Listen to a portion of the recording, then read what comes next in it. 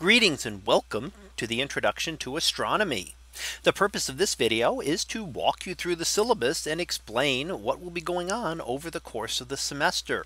And this is what I would do the first day of class in a traditional class. And for this class this semester, we do have a decent percentage of the class that will be taking the class remotely.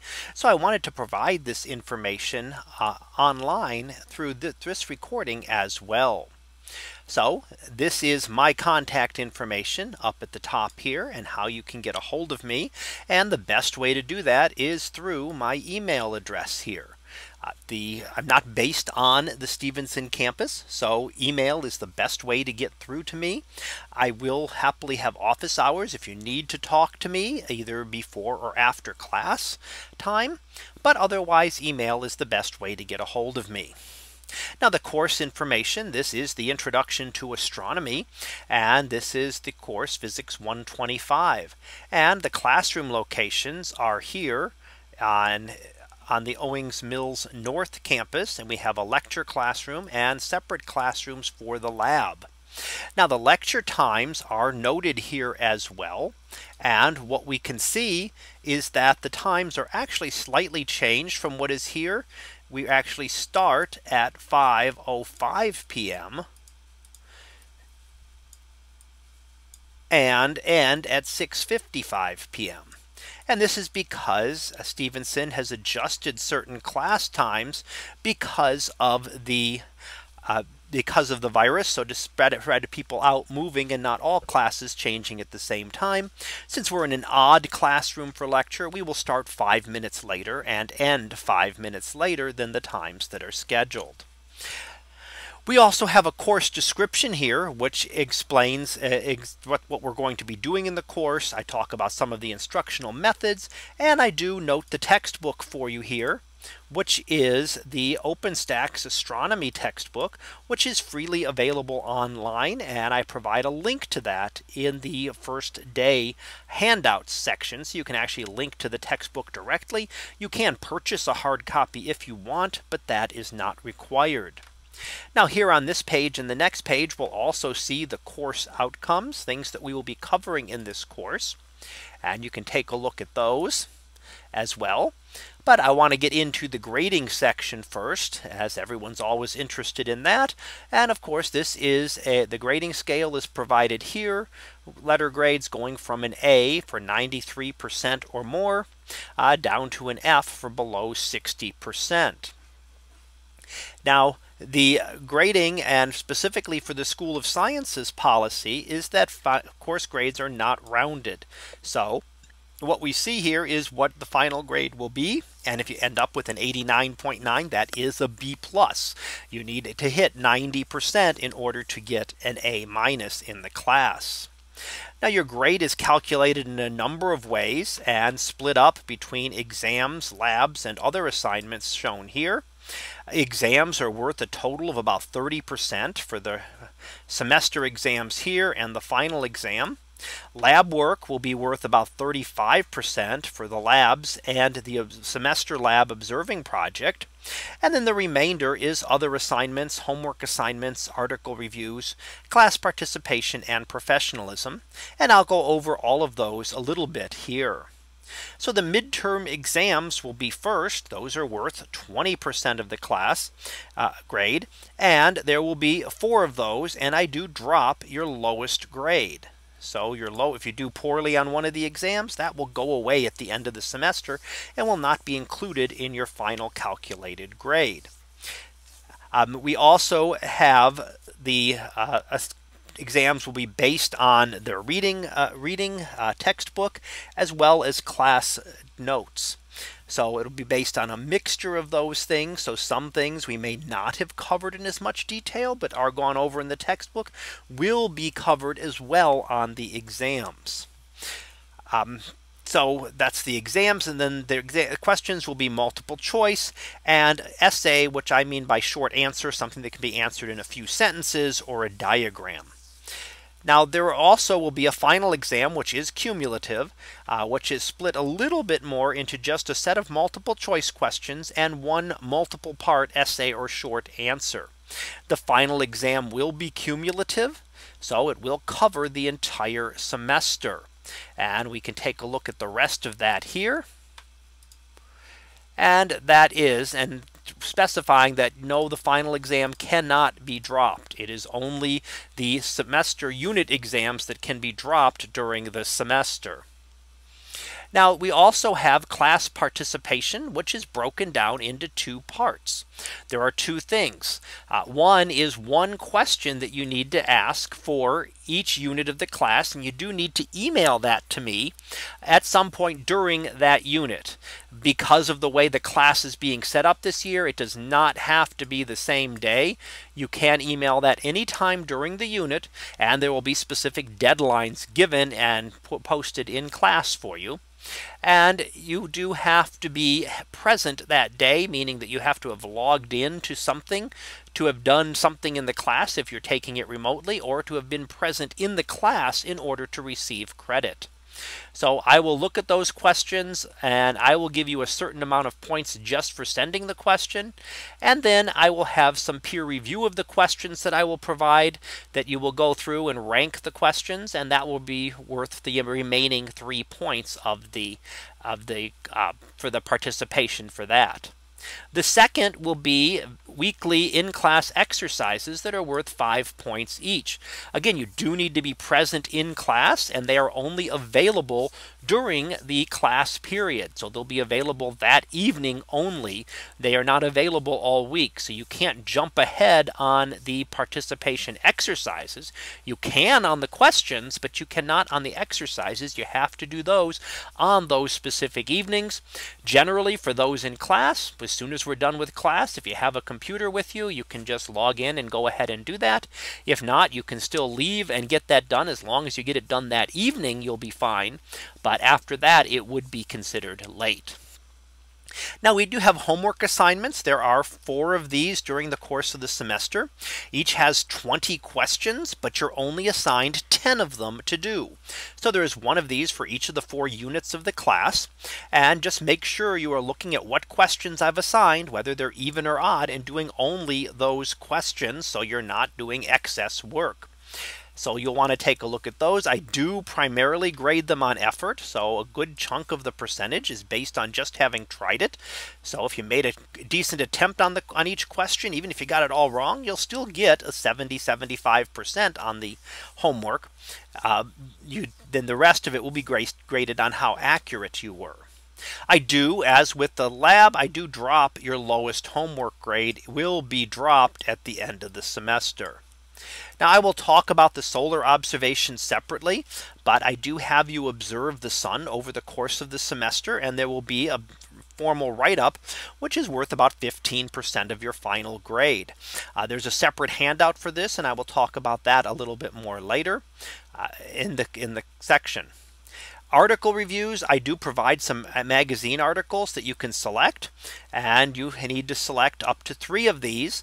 Again, there are 2 of them. I do drop your lowest grades. You only actually need to do 2. So if you do the first 2, happy with your grades, you can skip the 3rd one without penalty. These give you a chance to read a recent magazine article on astronomy and keep up with some of the current findings that may not yet have made it into the textbook. There will be lab work each week, and this will be on Wednesdays. We will have our labs, and for those attending remotely, the lab will be available starting on Wednesday evening, so you will be able to access it then, and it does need to be completed at the same time. So I'm trying to keep everything on the same schedule for everyone, whether you're taking the class remotely or in person. I do drop your lowest lab grade, as with others, at the end of the semester. So if you miss a lab somewhere along the line, it will not end up having an impact on your final grade. Professionalism is set up by the School of Sciences and is graded based on things like attendance, behavior, how attentive you are, etc. The various things listed here. And that will comprise 3% of your final grade. Now, in order for the court to go over the course policies, mainly, again, keep an eye on your Stevenson email account and Blackboard on a daily basis. Anything that gets updated or changed, I will send through one of those two, depending on the exact situation. So make sure you're taking a look at those. For me, again, the best way to contact me, if not through the discussion boards on Blackboard, would be through my email address. So email me there. I really try to reply as quickly as possible and always within 24 hours, meaning if you haven't heard from me within 24 hours, please resend your message or let me know, because I must never have gotten it, or it got lost somewhere along the way. If you have missed exams, some of these policies again are set by the college. If you miss an exam due to illness or quarantine, make sure you have contacted me prior to the exam. And that way I can work out arrangements for you to be able to make up the exam. As I've said, exams can be conducted online for those taking the class remotely. And that means that you can take the exam, even if you are within quarantine. So you do not have to take it in face-to-face. I am providing the exams online as well. So you should be able to take it regardless of illness or quarantine, because they are available online as well. Now, the next section, if we look at some of the policies here, we'll see that a couple things that are very important. First of all, please make sure that if you're using electronic devices, you are welcome to have things like computers on. If you're using them for notes or to follow along with the lecture slides, that's perfectly fine. Other ones, please keep them off and away, and you want them out of the way so that you can really focus on the class. Also, specifically, we do not allow food or drink at all in the lab room. So on Wednesday night for lab, you cannot bring water or any other drinks into the lab room, or any food at all. And in this case, this semester, you cannot even have food in the lecture rooms because of the requirement for face coverings. So you can have water, for example, within the lecture room to the best of my knowledge, but you cannot have that within the lab rooms at all. Now, when you're submitting projects, again, the same as with the others. If there are specific illnesses, that can be adjusted. However, don't forget, assignments are available well in advance for some things. So for most assignments, this would not necessarily apply unless you're unable to do anything for it. So there are some chances that you have the assignments available early, and you can actually work on things like homeworks and article reviews in advance, and they are available in advance. Other assignments, I will certainly work with you if these cases come up for things like the participation or the exams or the labs, if there are specific situations. Attendance, again, you are expected to attend the class. So constantly missing the class will count against you. However, if you have suspected symptoms and are reporting this to the wellness center, then that would be different, and we would work with you on that, of course. And with quarantine requirements, we would certainly work with you on those.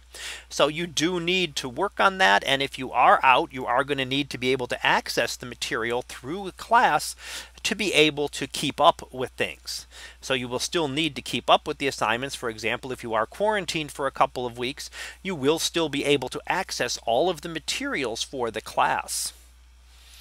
Participation, again, I've already talked about, and that's similar to what we've looked at before. For the submissions here, my specifics for the submissions, again, I do ask that they cannot be handwritten. So things like homeworks, article reviews, and the solar projects must be typed up. The labs, if you're completing them in class, could be handwritten. I'm fine with that, because if you're filling out worksheets there, I understand. They do need to be submitted through Blackboard. All assignments will be submitted through Blackboard unless you are taking the labs in person. If you're doing the lab in person, you can turn me in the paper there. Otherwise, you do need to submit them on Blackboard, and they do need to be in one file and in one of the following formats. Those are the only formats I'm able to accept here. Most other word processors will export to those formats if you need to. I do not ask you to scan or photos of the assignments. I want the actual assignment text itself. Assignments So assignments need to be submitted through Blackboard, and that will facilitate my grading and getting grades back to you quickly. Now, for the assignments, I do allow late assignments, and those up to 2 days late acquire a 10% penalty, 4 days late, 25%, and 7 days late, 50%. Beyond 7 days from the time an assignment was due, I do not accept it for any credit at all. So you can submit them late if you're running late. Of course, there are specific things. If you're quarantined or showing COVID symptoms, then that would be different, and we would work with extending those deadlines a little bit for you to help you be able to keep up with the class. Now, on the next page, we'll take a look at the class schedule. So let's clear all this, and we will look at the class schedule here. And this shows roughly what we will be doing over the course of the semester. And what we see is I've broken it down by class days. So each day that we meet on August 31st, this is one of the things we'll be going over. On September 1st, we will be starting the first chapter of the textbook. And I've gone through, we're going to be working through the textbook, 30 chapters worth, as we'll see, from chapter 1 through chapter 30. Some days we'll be trying to cover 2 chapters, depending on the actual nature of what we're covering, and others we will have just a single chapter. So sometimes it just depends on exactly what we're trying to cover there. And I've given you all of the other assignments. Some of these are pretty well set. So the solar observations, the article reviews will not need any kind of changing. Obviously, if for any reason I run behind, homeworks or exams could be delayed, although I don't see the reason for that unless there is some significant change to the schedule, or we have cancellations, or something happens where we have to readjust the schedule completely. So most likely these will all be set as scheduled, and exams will be expected to be completed on the exam night. Other assignments will be due by midnight of that day. Now, if we look at the next page, what we find is that these are the specific assignments for due dates for some of the major assignments, the homeworks, the article reviews, and the solar project. So I just remind you of the specific dates, and then of course the date for the final exam. We are scheduled for Friday, December the 11th at 1:30 in the classroom. So you can make sure you mark those dates as keeping an eye on when things are going to be coming up due.